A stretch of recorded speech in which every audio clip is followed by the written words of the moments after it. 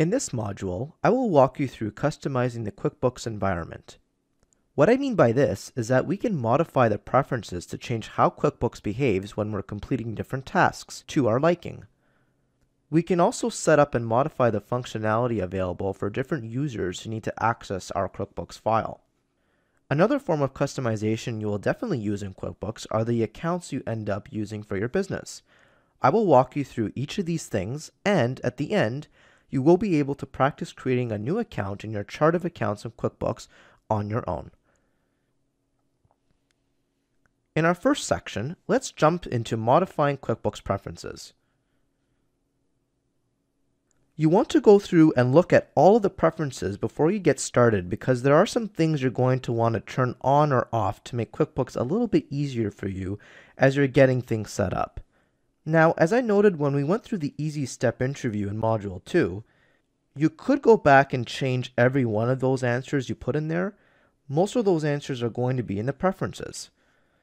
So I want to take a few minutes and go through all the preferences with you. We obviously won't have time to hit them all because there's so many, but we'll hit the more important ones that you'll likely use or benefit from. And if there's some you want to come back and look at later, you can certainly feel free to do that. So let's get started. All the preferences are located under the Edit menu. And you'll see preferences at the very bottom of the list here. So let's click that. The way this screen works is that you have these options on the left, like over here.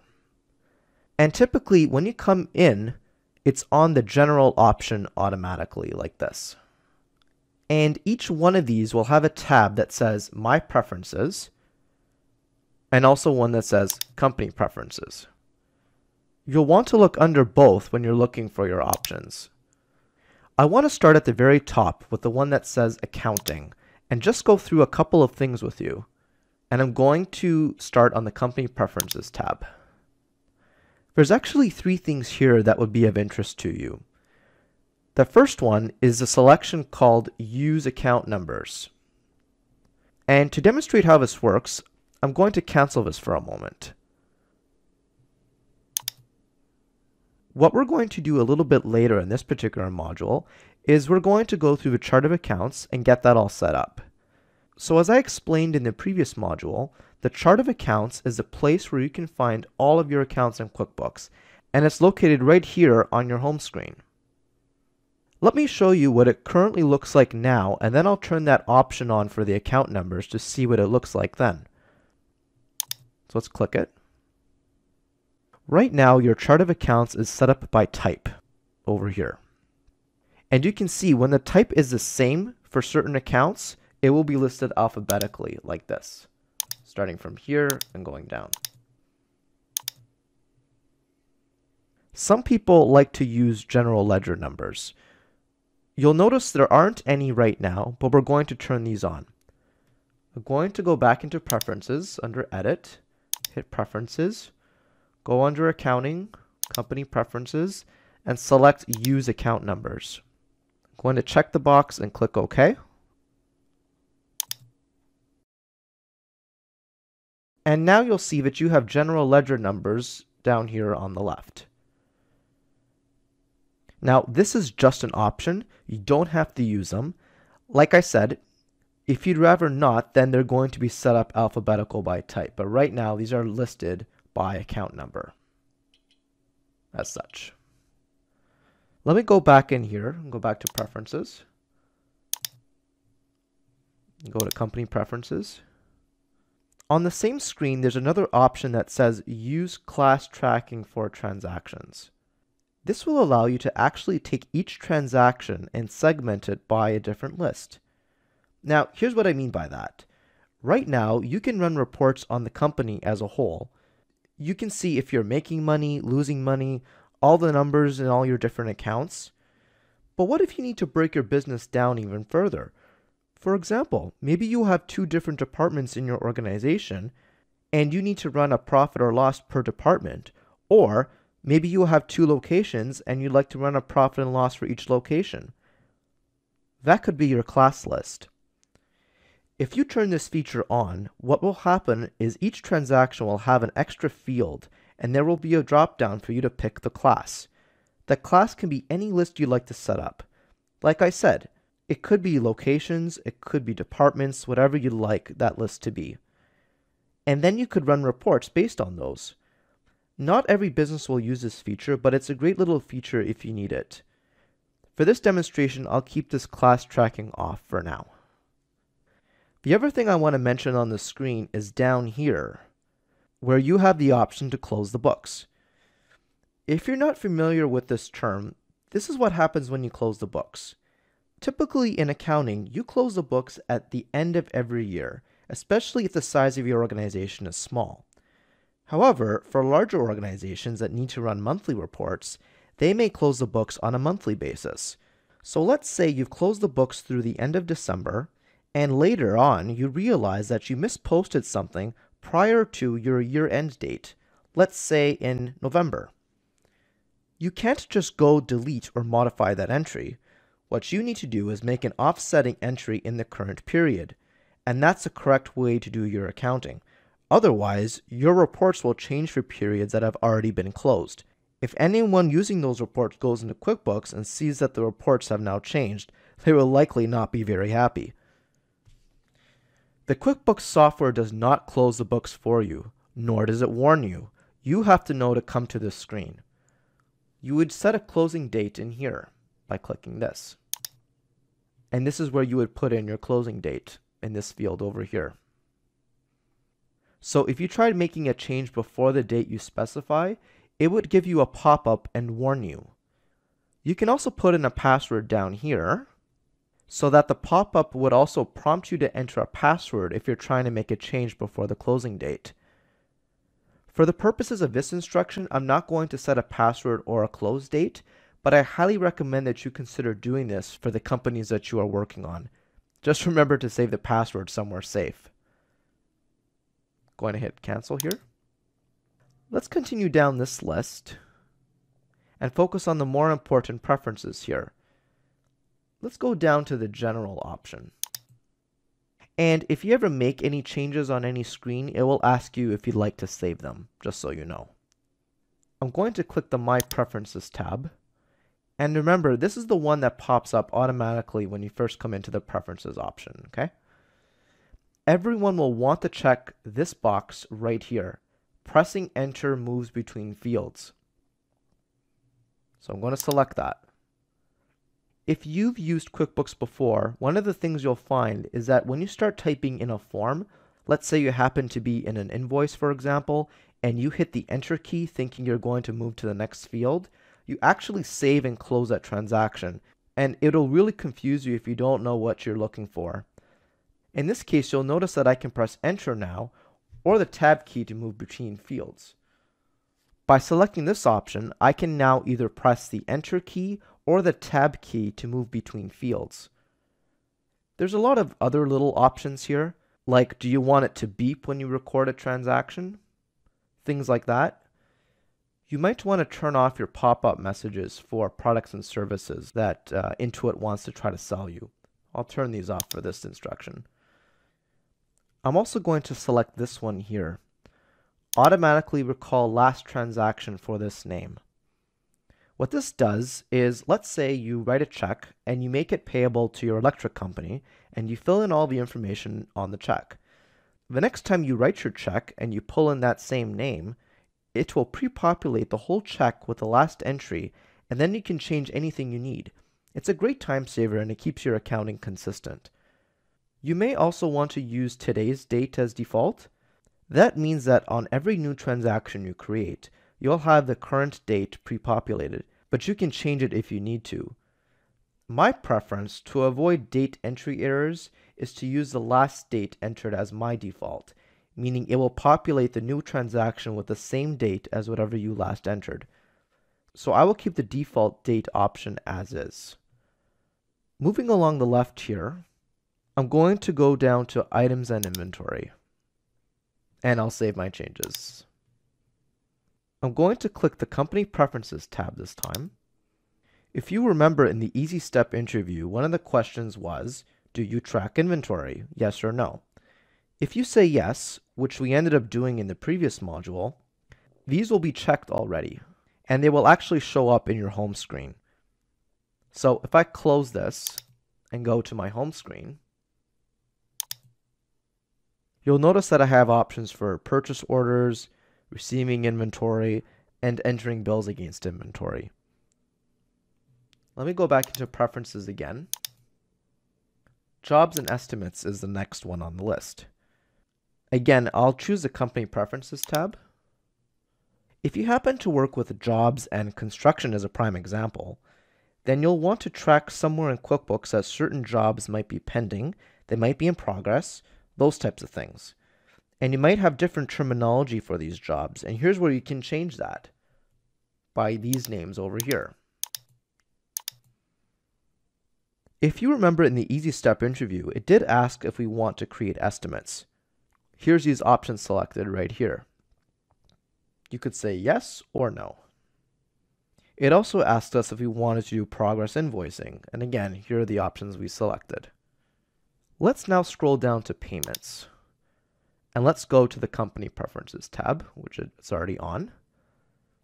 There's one option here that I just want you to be aware of. It's called Use Undeposited Funds as a Default Deposit to Account. Now this might not make sense right now, but it will later on when we talk about receiving payments from customers. If we have this turned on, all funds received from customers that we record will go directly to the account called Undeposited Funds. If we uncheck this, we'll be able to choose the account we'd like to put the money into. I will explain this in more detail when we talk about working with customer payments, but for now, we will unselect this option. Let's now go down to payroll and employees. I'm going to click save. We'll close the window for a sec. One of the questions it also asked us in the Easy Step interview was, do you want to use the payroll feature? Yes or no? Here I can turn on full payroll options. I can choose no payroll, or you can see some of the other options down here. If you want to see employees listed by first name, by last name, there's just a lot of different options here. Let's go ahead and stop this video at this particular point. And what I want to do is come into part 2, and we will continue talking about some of these preferences. In this section, we're continuing where we left off with changing our preferences in QuickBooks. In case you did not watch part 1, I recommend that you do so before watching this section. Let's go ahead and look at the reminders next. Let's hit Company Preferences as we're currently on. And what you see here is a list of things that QuickBooks will remind you that you have to take care of. You can show the summary, the list, or don't remind me. The summary basically means that instead of listing out each individual check to print, for example, it will just say checks to print on your summary, along with the number of checks and total amount of those checks.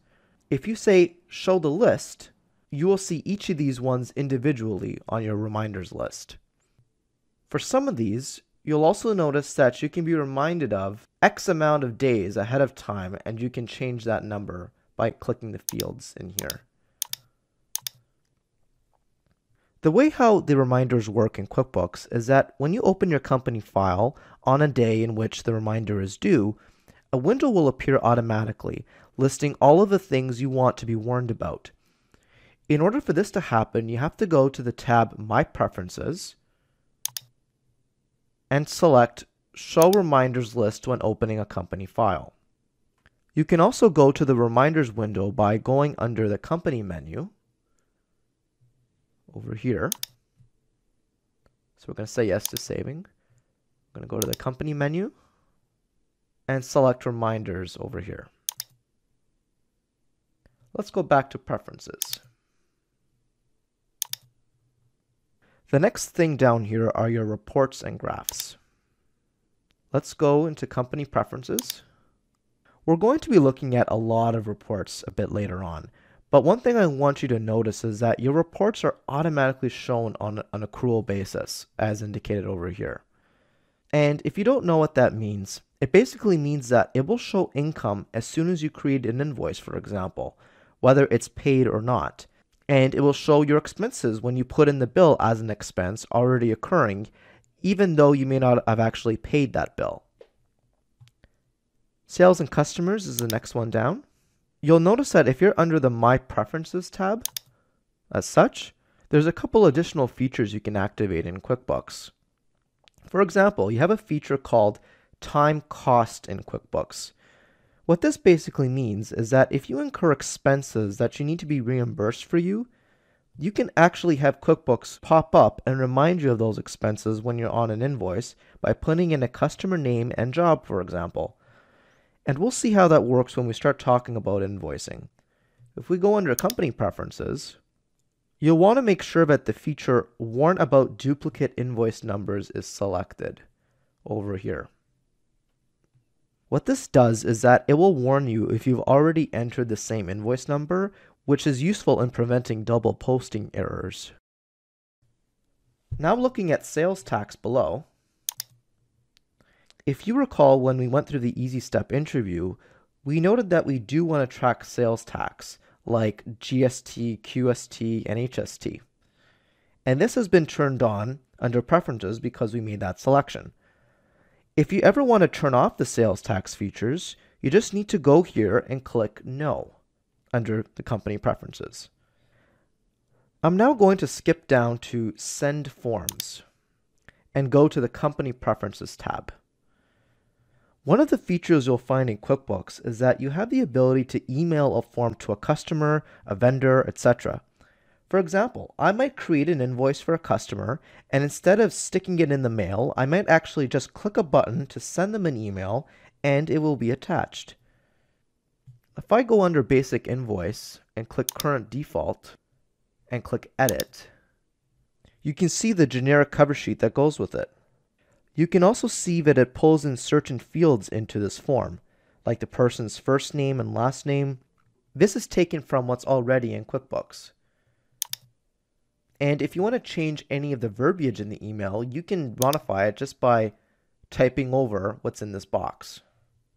If you want to add another field to this email, you can find it under this drop down at the bottom, Insert Field. You can also go in and add your own templates and create your own forms if you want to do that. I'm going to click Cancel. Close this. Let's continue down the list. And let's select Time and Expenses. We're not going to save, so I'll select No. This is the last one I wanted to mention to you on the list. Remember that in the Easy Step interview, when it asked, would you like to track the time in QuickBooks, you could say yes or no here. Since we selected yes to this question in that interview, yes is already selected here. In here, you can also select the first day of your work week. You'll also see down here that if you have some expenses, you can mark them as billable automatically, or you can have it track reimbursed expenses as income by selecting this option. Now, that's really all of your options here that I wanted to go over with you. As I'm sure you noticed, there's a couple I purposely skipped over, mainly because it's unlikely you'll need to modify these. However, for whichever organization you're working for in real life, there are some features you may want to activate. So it is worthwhile to look through all of these preferences before working on your company file for the first time. The ones I told you to select were done mainly because they will likely offer you the greatest benefit when using QuickBooks every day. I'm going to head and click OK. Going to click Close on this, and I can now go back to my home screen. This wraps up the preferences part of this particular module. In the next section, we're going to talk about how to work with users. If you're not a subscriber, click down below to subscribe so you get notified about similar videos we upload. To see more QuickBooks Canada videos from Simon Says It, click over there. And click over there to upgrade to the full QuickBooks Canada course.